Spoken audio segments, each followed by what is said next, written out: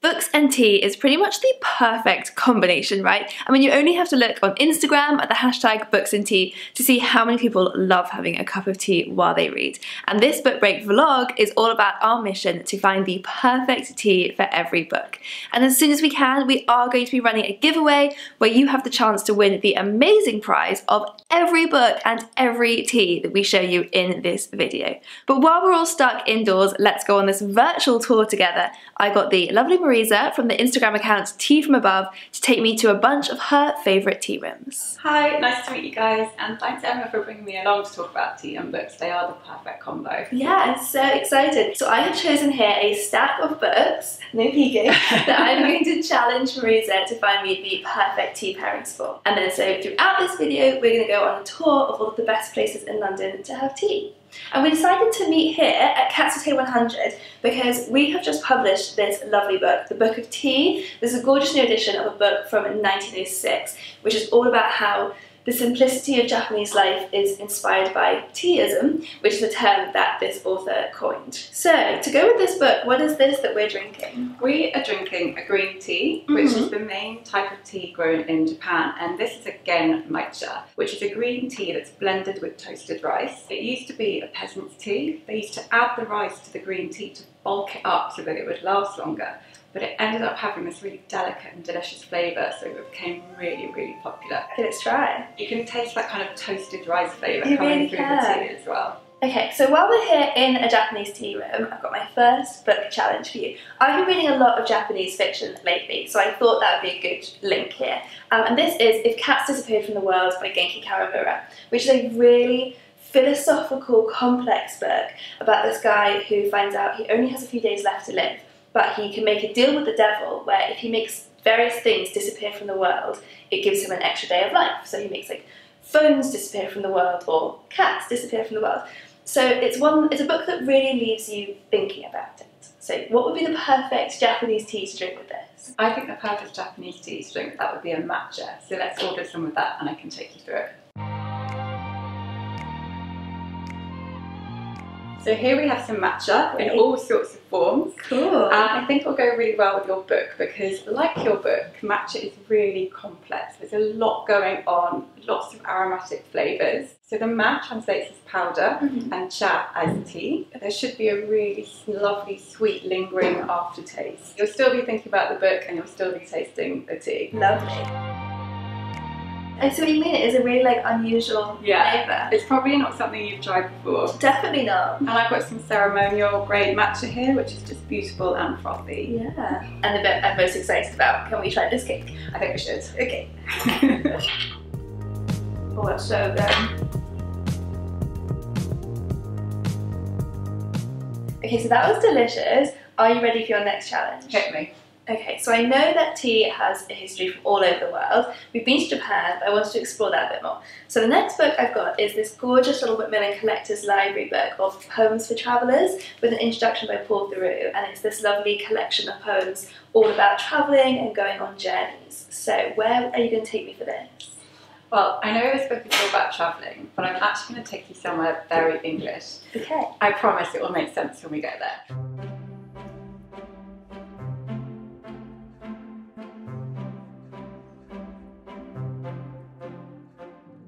So we are here at the famous English department store, Fortnum and Mason's, and they have the most beautiful, huge and beautiful tea department, and they sell the most fabulous tea. It's amazing. We just walked in through the teaware and it was so cool. Oh, I could spend hours in there. Yeah, they had Alice in Wonderland ones that were so cool with Alice wearing sunglasses and playing the guitar, and then some really traditional ones, and I loved it. So cute. And also a wall of flying teacups going up the stairs. So How beautiful. Cool. It's like a teacup dream. We're already having the best time. So we are trying the Fortnum's breakfast blend. The term English breakfast basically describes what the English brought to tea. So before the 1900s, tea was never blended, but the English used tea leaves from all over the world, blended it into one tea, and it became an English breakfast tea. So it's perfect for poems for travellers, because you can have breakfast teas that include tea leaves from Assam in India, for example, like the Fortnums does, Yeah. or from Ceylon in Sri Lanka, or from Kenya in Africa. That's so funny that it's called English breakfast, and the kind of defining feature is that it's like this blend from all over the world. Yeah, but there's always one thing in common, and that it's a strong multi-robustness, and it's perfect for waking you up in the morning.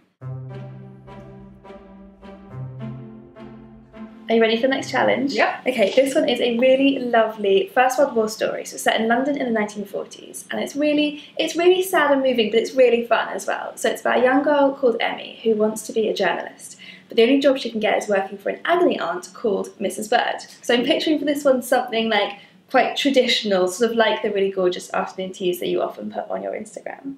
Well, in that case, I don't think we need to go anywhere. I think we should stay at Fortnums and move from breakfast tea to an afternoon tea. So I'm going to order us something. I think an Earl Grey would be great with this book. So I'm going to order us some of that, but also maybe something else a little bit special. Exciting. Look at those. Yeah. That's amazing. So much food.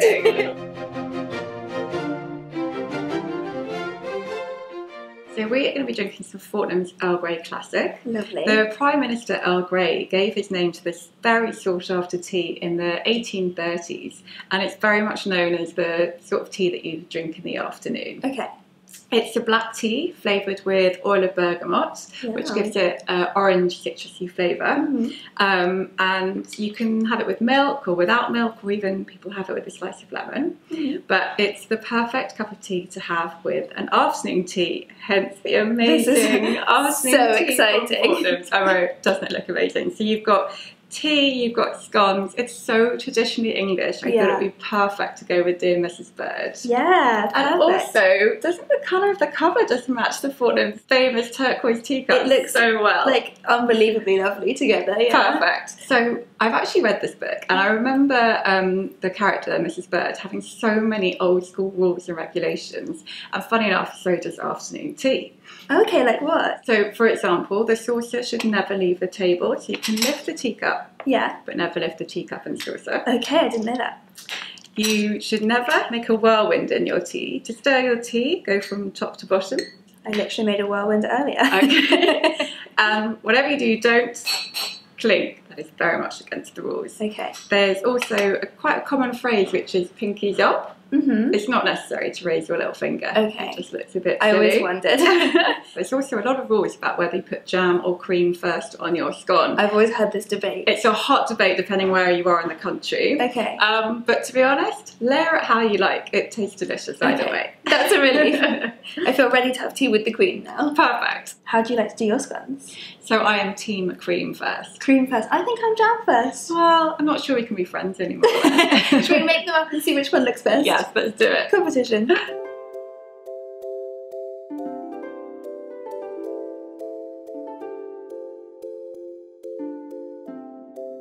Oh, it's so good. I could eat afternoon tea for every meal, I think.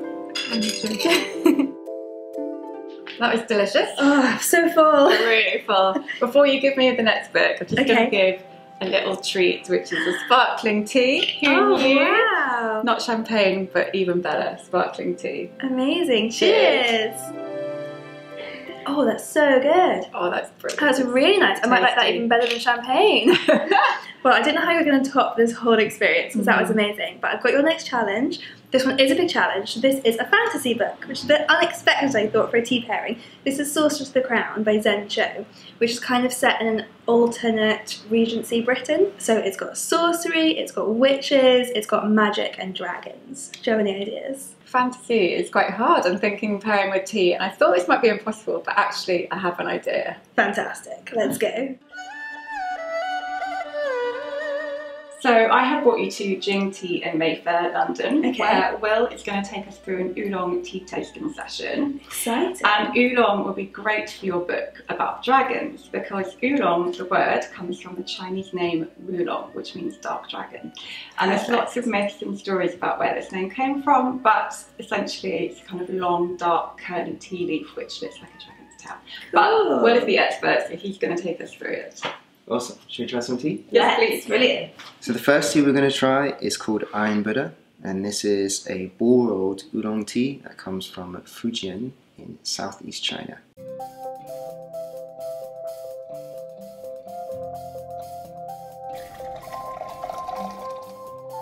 Smell like decanter tea. Oh, yeah. Very, very, very sweet. Oh yeah. So now we're moving from Fujian province to Guangdong province in the south of China, and we're going to try Phoenix honey orchid. And this one is where you can begin to see the relevance of the name. Now we're looking at these kind of dragon-esque shapes. Yeah. The aroma of this tea is stunning. Oh. Completely different to that. Very different, yes.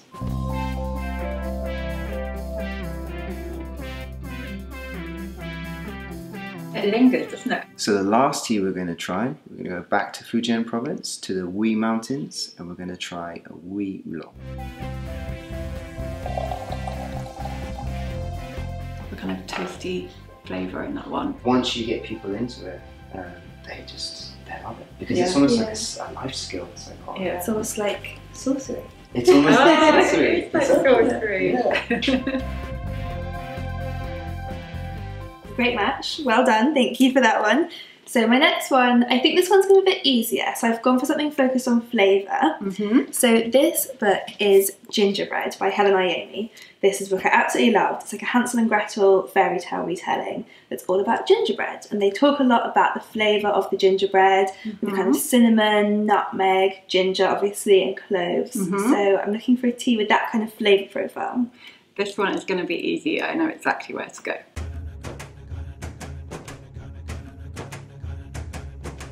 So our last stop is this gorgeous Indian restaurant, Cinnamon Bazaar in London. It's absolutely beautiful. It's stunning, isn't it? I love the decor here. And we are drinking their delicious chai because I think the taste and the smell of chai would go perfectly with your book, Gingerbread. Oh, it smells so good. It does smell good. So chai is the Hindi word for tea, and it's a black tea mixed with really intense spices, so often kind of cumin, cardamom, cinnamon and ginger. Perfect. So perfect with your book. And it's traditionally made with milk and sugar, and it just smells amazing. So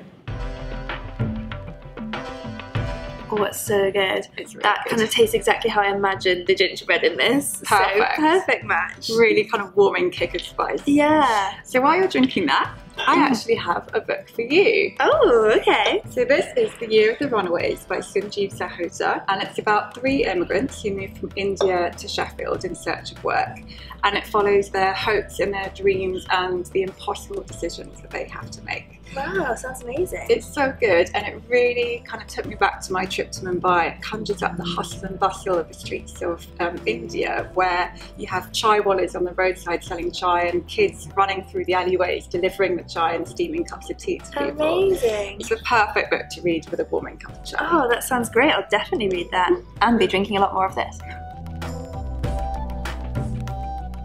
So I hope you've enjoyed following us around on our tea tour, and thanks so much to Marisa for introducing me to so many lovely teas. Do make sure you're following Tea From Above for gorgeous tea photos, and let us know in the comments what your ideal book and tea pairing would be. See you next time.